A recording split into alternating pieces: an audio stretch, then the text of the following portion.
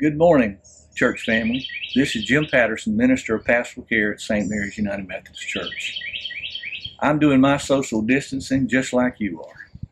Wow, we live in unprecedented times, a time that none of us has ever seen before. A time of social distancing, a time when all the restaurants are closed except for takeout, a time when we wonder what our new normal will be. Many live in despair because they wonder if there will be a job for them when all of this is over. In a time like this, when we experience all of this upheaval in our lives, what can we do? Where do we turn? Where do we find comfort and support? The greatest place to find comfort and support is in God's Word. And I was thinking about this just this week, and there's a passage in John 14 that reminds us something very important. In John 14, Jesus is offering comfort and encouragement to his disciples because he knows that he's going to go to the cross and they're going to be experiencing a very different life with him gone. So in verse 16, we find these words that he gives to them. I will ask the Father, and he will give you another helper, that he may be with you forever. That is the Spirit of truth. Of course, Jesus is talking about the Holy Spirit that will be given to the church. In this passage, the word helper is sometimes translated as comforter or advocate in other translations. It's important to note that in the Greek language, the word is parakletos. And that word literally means one who is called to go alongside to help.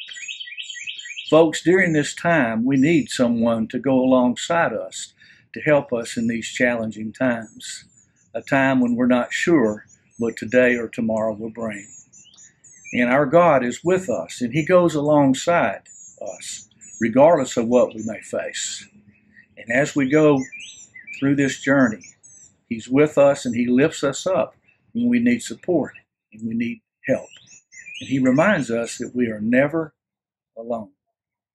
Also, it's important to note that those of us who are in the body of Christ can also become parakletos to our brothers and sisters, those in the family who need some support, those who need some help during this time. Well, how can we do that? Well, we can do it with a phone call. We can call someone and encourage them and lift them up, and we can pray for them. We can write them a note of encouragement. We can reach out to people we know who are in need and offer our support. Maybe something as simple as just going and buying groceries for someone who can't get out or is afraid to go out in public. Yes, we do live in challenging times, and we don't know how long this will last. But one thing is for sure, God will be there with us. He will lift us up. He will be our strength. He will be our hope. And each of us can become parakletos to one another, and we can help one another during this time. Let us pray. Heavenly Father, during this time, we ask that you would be with us in a special way.